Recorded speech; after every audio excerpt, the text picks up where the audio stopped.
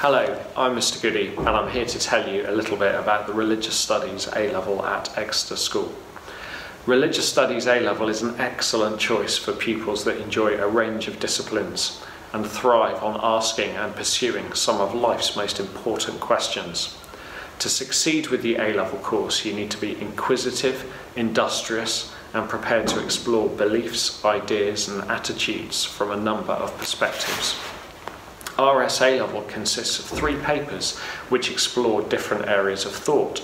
The philosophy paper is taught by Rev Tom, the school chaplain. The ethics paper is taught by Mrs. Murrin, and the Christianity paper is taught by myself.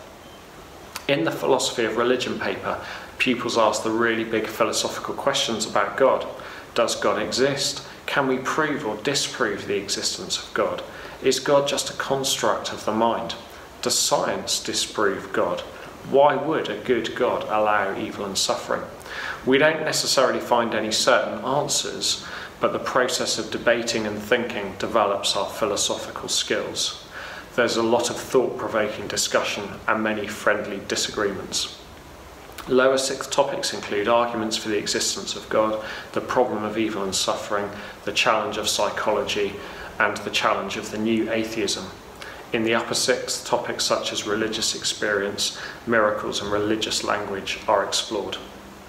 In the ethics paper, a range of ethical approaches are explored. These include situation ethics, utilitarianism, and natural law theory.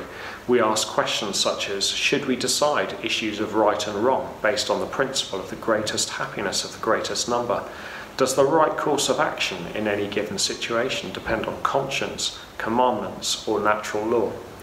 In addition to ethical theory, there is plenty of opportunity to apply these ideas to a range of contemporary issues, from capital punishment to abortion, animal experimentation to nuclear war. In the Christianity section, we look at issues arising from the study of the Bible, as well as topics related to the history of Christianity and beliefs and practices in the lives of Christian believers today. Some of the ideas from the GCSE are again explored, but at a much greater depth and with a more critical approach. Some of the topics are related to the Bible, others consider the impact of religious beliefs on life and society. Wealth, migration, and modern challenges to belief are considered, as well as classic Christian doctrines such as the Trinity and the Atonement. Pupils that take Religious Studies A-Level sometimes go on to study theology or philosophy or a wide variety of other disciplines, and they often establish successful careers in the increasing number of jobs that require an element of religious literacy. Previous A-Level pupils are now in the police, teaching, law, social work, higher education, business, the civil service, and a whole host of other professions.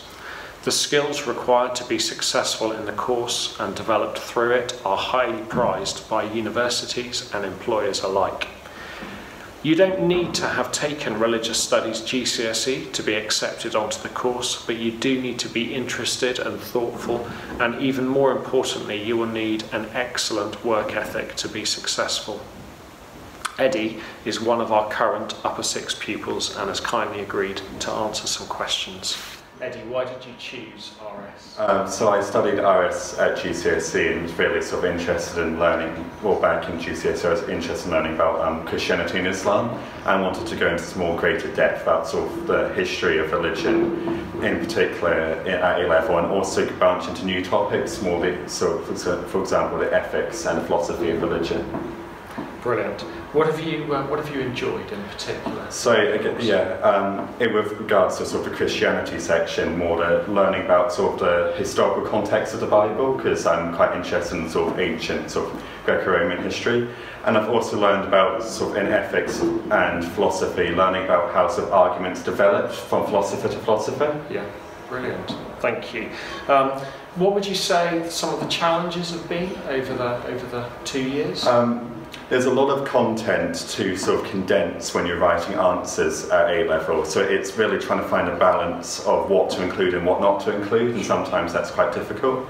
And also, particularly philosophy and ethics, there's a lot of, and also Christianity to an extent, there's a lot of thinkers or philosophers to remember, and it's can often get quite confusing to remember what they said.